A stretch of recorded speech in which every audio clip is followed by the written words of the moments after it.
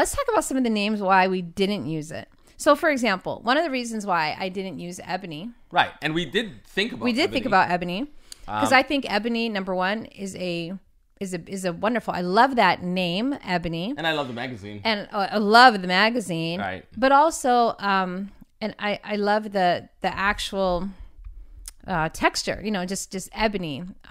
It flows well. Yeah. But we didn't use it, obviously, because it was already very popular. And very strongly trademarked. Yeah.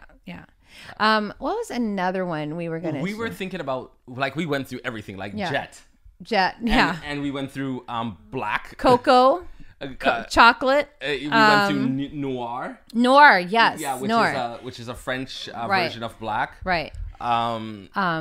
We went through several different names. We went through a lot of different just trying ones. To play around. And when we settled on Onyx, of course, there's a legal parameter to it. And so when we did our searches, we were able to search and see that this was available. And so that was really important to us. It also had to be available. Right. There was also generic terms that we were thinking about, even like fun kids or fun family or something like that was going to signify like, hey, we're fun and friendly. But, we just knew it had to have more meaning. Our brand, tell the story, feed the soul, make them laugh, heal the heart.